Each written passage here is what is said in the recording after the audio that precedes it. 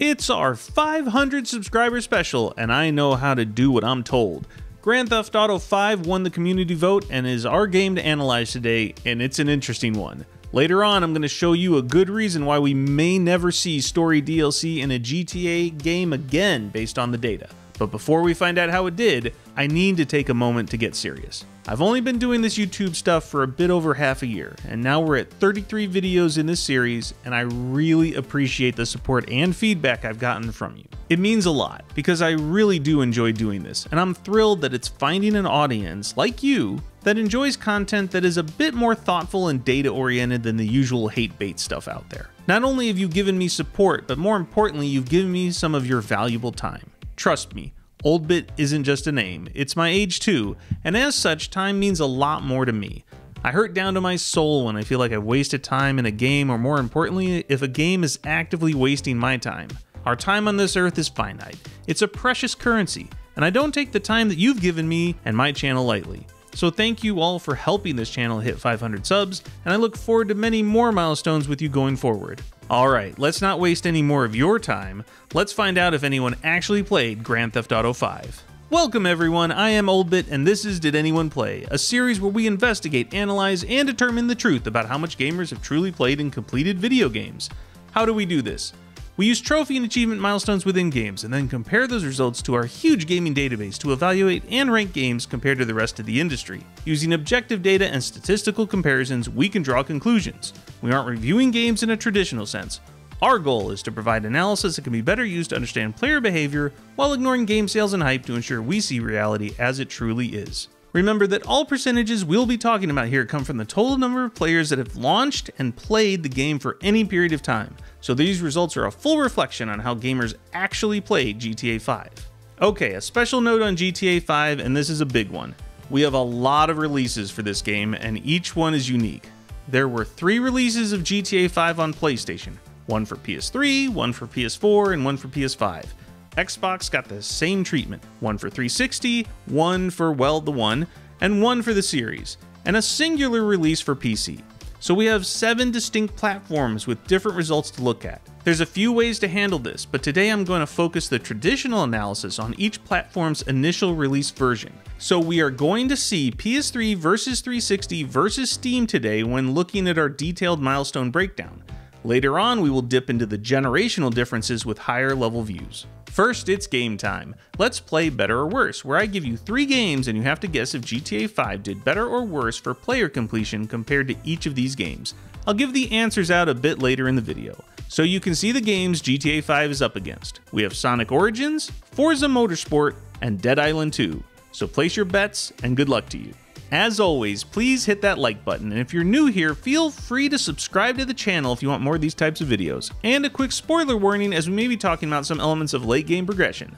So let's find out if anyone actually played GTA 5 on Steam, Xbox, and PlayStation. The first milestone that players will likely reach is called Welcome to Los Santos. This milestone is achieved once a player completes the second story mission called Franklin and Lamar. Here the player steals a car with Lamar, drives it through the city, escapes the cops, and ultimately delivers it to Simeon. How many players made it to this first early milestone?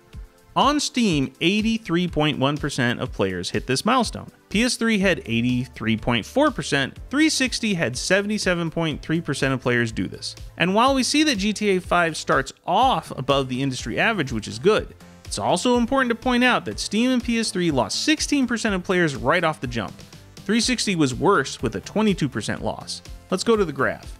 Here you can see visually that GTA 5 is off to a solid start, but perhaps not as strong as we might expect. Still, being above the industry average is always better than the alternative. So what kind of game is GTA 5? Well, for those living under a rock since 2013, it's an action-adventure game and is the 7th main entry in the GTA series. It's set in the fictional world of San Andreas, and the story follows 3 protagonists, Michael, Franklin, and Trevor, as they try to commit heists while dealing with the government, law enforcement, and other criminals.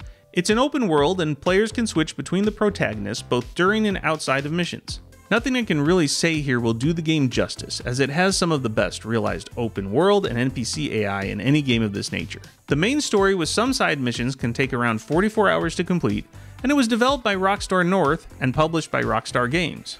The release schedule is a bit messy, so here we go. GTA 5 originally released on 360 and PS3 in September of 2013. Then it was remastered and re-released on PS4 and Xbox One in November of 2014. Finally, the PC version released in April of 2015.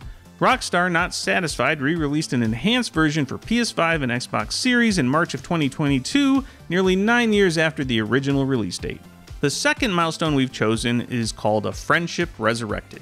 This is awarded after a player completes the 19th story mission called Fame or Shame, where the player has to save Michael's daughter from humiliation. How many players made it here? Steam has 39.8% of players achieving this, PS3 has 47.3%, and 360 has 48.9%. While this is a bit into the story, the drop cannot be ignored. Steam has lost the most players since the first milestone as they dropped 43% more. 360 held the best, losing 28% more players. And we can see that GTA 5 is now performing below the industry average on all platforms. It's a really big drop for sure, and it might indicate a quit moment for a lot of players. We'll have to see how the next milestone shape up to be sure. It's always good to understand the competition a game was up against when it launched. Try not to laugh when I say competition for GTA 5. So anyway, what was happening around September 17th, 2013 in the gaming world? We see titles like FIFA 14, Diablo 3, and Armored Core Verdict Day came out around this time on the platforms. Looking at Google Trends here, we see that GTA 5 in blue was crushing everything at the time of release. Only FIFA could mount even a tiny effort, so it's clear that the hype was huge for GTA 5 and the competition was not a factor. We like to pick a mid-game marker for our third milestone. Here we have chosen a fair day's pay. Players can achieve this by completing the 38th story mission, where you have to shoot an engine of a jet and then follow that smoking aircraft trail on a motorcycle. How many players reached this milestone? Steam has 29.3% of players do this. PS3 had 34.3%, and Xbox 360 had 37.4%. At this point, GTA 5 results are hovering around the industry average, with Steam a bit lower and the consoles a bit higher. All platforms lost around 10% of players since the last milestone, so a bit of good and a bit of not great. The good is that only losing 10% at this point is really strong. That would indicate that there are less and less people quitting the game this deep into it, and you would expect that. The not so good thing is that a juggernaut of a game like GTA 5 really should be much higher than the industry average. It's not the end of the world, but you would expect a game with universal acclaim would not be producing average results. But there's still time for the data to improve. How did GTA 5 do with critics? I think you all know. Metacritic for PS3 rates it at 97 out of 100. Xbox 360 also had a 97, and PC received a 96. Don't ask me what that 1 point off was for. On Steam, users have rated it very positive, recent and all-time, with over 1.6 million reviews. That's a lot of reviews. Open critic rating is a 92, with 92% of critics recommending it. I think we can say the reception was exceptionally strong for GTA 5. The most important milestone is our fourth one, and what we base our industry ranking on. It definitely shows how many players finished the game and truly played GTA 5. This milestone is called To Live or Die in Los Santos, and is awarded when a player completes the 69th story mission, which can be one of three choices. It will be the mission called The Third Way, Something Sensible, or The Time's Come, depending on what you choose. No matter the choice, this milestone will unlock when the mission chosen is completed. Where does GTA 5 end up on the different platforms? On Steam, 24% of players completed this milestone. For PS3, it was 28.8%, and on Xbox 360, it was 31.3% that finished this. This is the smallest drop yet for GTA 5. Now consider that from the last milestone to this one is nearly half of the mission count for the entire game. I think we can call this hold exceptional. And because of that exceptional hold, GTA 5 is ending up above the industry average. Xbox 360 is the best performing platform for GTA 5, with PS3 a close second. Now that we've reached the end of the game, we want to check the percentage of players that quit the game after making it through the first milestone but failing to reach game completion. Here, all platforms are doing better than the average industry result. Steam is just barely better, but Xbox 360 is significantly better than anyone else. Part of this is the bigger loss from the 360 at the first milestone, but the stronger hold throughout the game for the 360 as well. Overall, GTA 5 is doing well. Finally, to get a feel for how the completionists treated this game, the rare milestone 5 chosen for GTA 5 is called Career Criminal. This milestone can be achieved if the player completes all 69 story missions, the 5 Lester assassination missions, a good amount of Stranger and Freaks missions, perform 14 random events, and a very large amount of collection efforts and side challenges. For Steam, we see that 5.7% of players actually accomplished this. On PS3, 1% did it, and on Xbox 360, we had 1.5% that achieved this. Now let's see the full picture. Here are the raw milestones for GTA 5 with the industry averages in gray for comparison purposes. Let's get into it. Highlights for this view are that even though the Steam version of GTA 5 is over a year and a half older than the PS3 or Xbox 360 version, their curves throughout are fairly close together, which implies that even over the course of that much time, players played it the same no matter the platform. We will see if that holds for re-releases of the game a bit later, but for now the initial releases for each platform look very similar. The second highlight I want to point out is starting at Milestone 2, where the slope for player retention flattens quite a bit. There are 50 missions between Milestone 2 and Milestone 4, and we see only about a 20% drop in players. Now compare that to just Milestone 1, where we lose around 20% just by the second mission, and you can get a feel for how things really changed over time. The final highlight is that Steam is highly dominant at Milestone 5. The consoles never really went after endgame content like PC players did for GTA 5. So this is our final tally for our milestones, but now let's see how the game stacks up against all other games in our database and find out if anyone truly played GTA 5. We use Milestone 4 as our ultimate ranking target. Here are the results for each platform for Milestone 4 once again. It's time to reveal the final rank GTA 5 has in our database. Here we go. Steam is a 6 out of 10, PS3 earned a 7, and 360 also earned a 7. So on 7th generation consoles, GTA 5 was played by a decent amount of people. GTA 5 on Steam had an above average amount of gamers completed. So while these results are certainly not bad, they don't seem to match the reviews, awards, and hype that GTA 5 received. So those are the industry rankings, but our database is able to give us other comparisons as well. Let's break it down. Here we can show the breakdown for GTA 5 across class, genre, review score, and game length. Please keep in mind that because we are comparing data across smaller subsets, the statistical power of these rankings are weaker than our overall industry ranking. Starting off with class comparison, GTA 5 is a AAA game.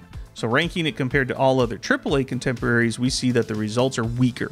Steam drops 2 ranks and goes below average. Both consoles drop a rank to 6. This shows very clearly that gamers played GTA 5 less than other AAA titles. How about genre? We have classified GTA 5 as an action-adventure game. Compared to other games in that genre, we see again that it shows as slightly weaker, with both PS3 and Steam dropping a rank. Next is ranking based on reviews. The scores for GTA 5 put it in the category with games that have scored in the 90s for OpenCritic. Here the results are a bit confusing at first, as you see Steam drop a rank but Xbox rise a rank. This is because of the smaller subset of 90 ranked games in our database, and thus implies that GTA 5 did about the same but with more spread. Lastly is ranking based on average game completion length. GTA is in the 25 to 50 hours range. Rankings compared to similar length games has a slight reduction with Steam and PS3 dropping a rank compared to the industry.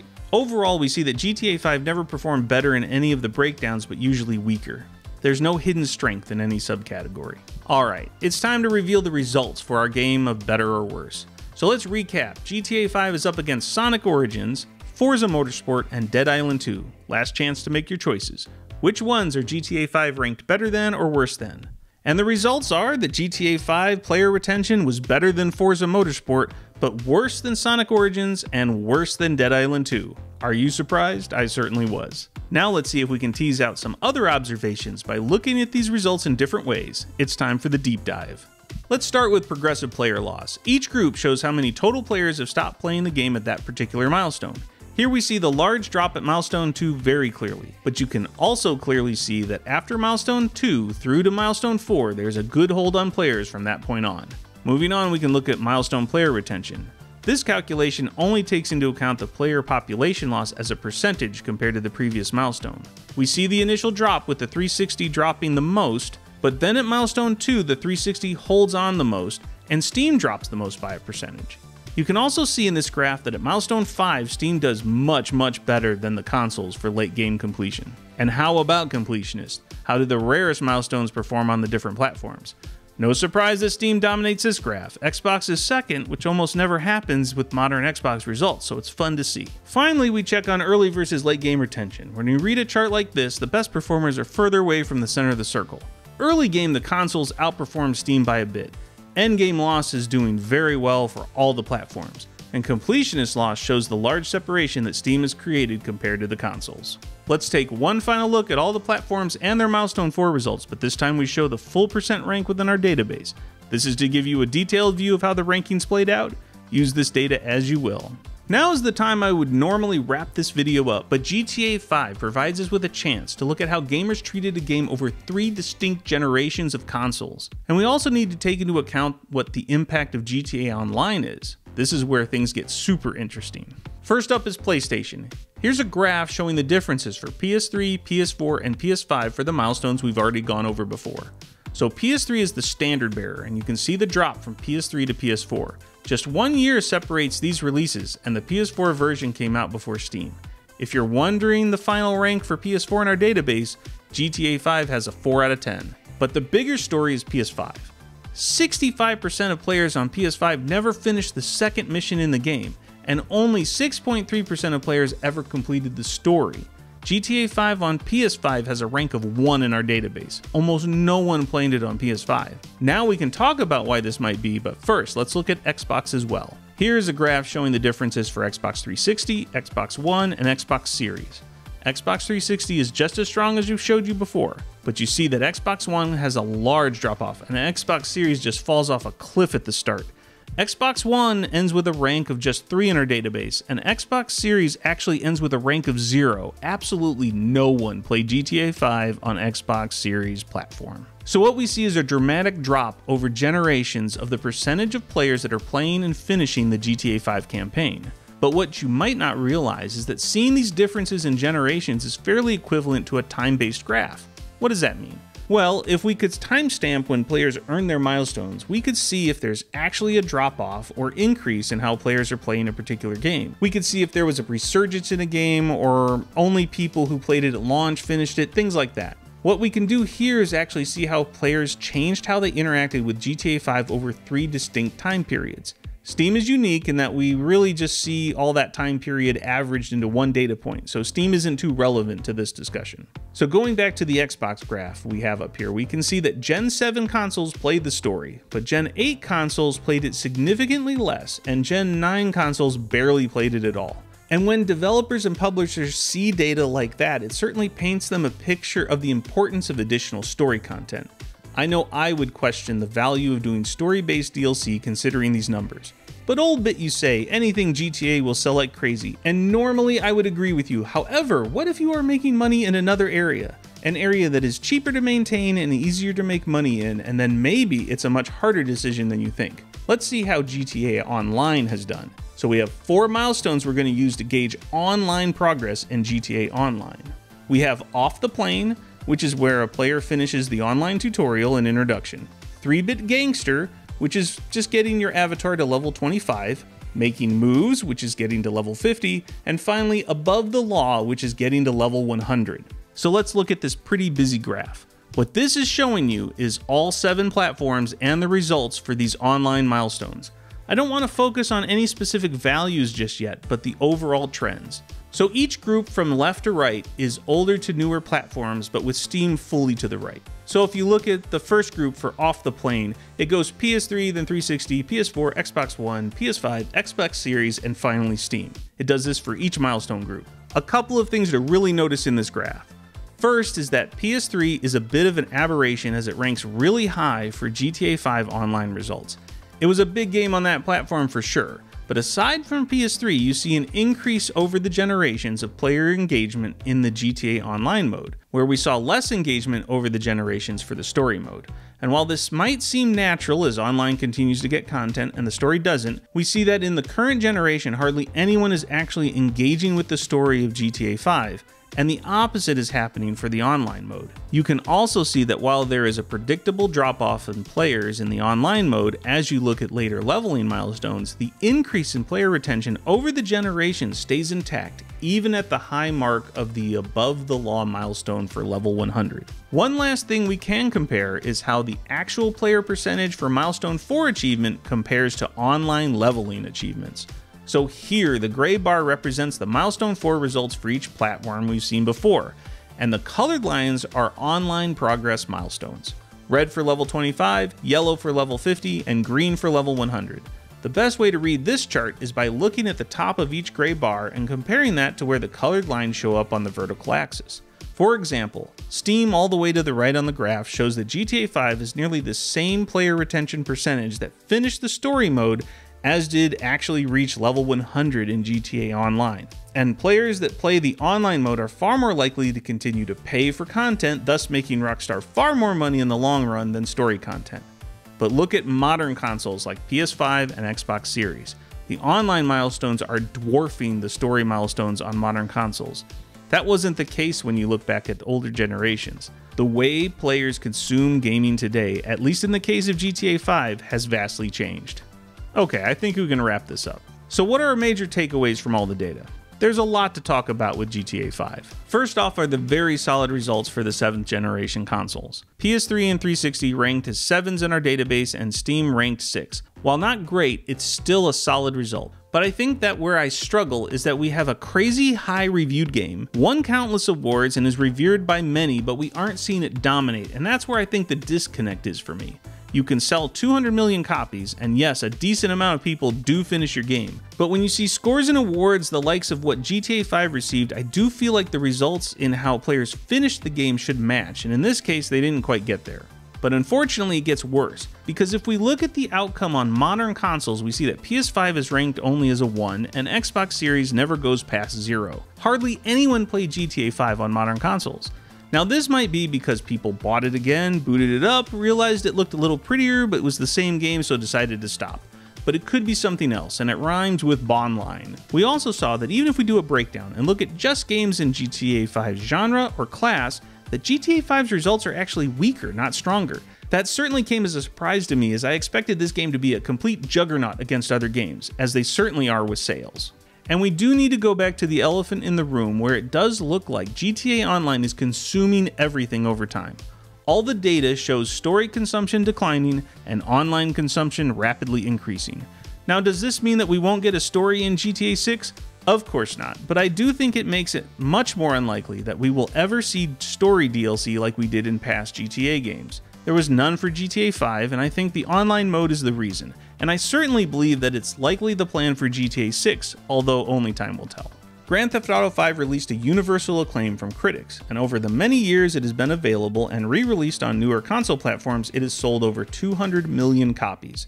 It's hard to fathom anything but the next GTA game unseating it in terms of dominance. It won many Game of the Year awards and countless awards in other categories as well. But all of that doesn't change the fact that it was actually played through to the end by only a bit more than the average game out there. That flies in the face of traditional game think, but that's what we do here. We remove the hype and the sales and the feelings about the game and get down into the weeds to see what's really happening. That doesn't mean GTA 5 is a letdown. It just means that there's a lot of room for improvement in the next game, and we won't have to wait long to see if Rockstar learned from what happened with GTA 5. I'm not expecting massive differences, but hopefully the game can be enhanced to keep more players playing and experiencing the detailed, crazy world that Rockstar creates. And that's a wrap. Hopefully you all found this data interesting and we all learned a little bit more about our gaming world today and Grand Theft Auto 5 in particular. Thank you all again for your support. This 500 subscriber special was fun and I hope you had fun watching it. If you enjoyed this video, don't forget to do all the YouTube support stuff. Grant us a like and a sub if you haven't already. I'd love to read any comments you have down below. What conclusions do you all take from this data? And of course, feel free to suggest the next game we should look at to determine if anyone played it. Until then, take care of yourself and each other.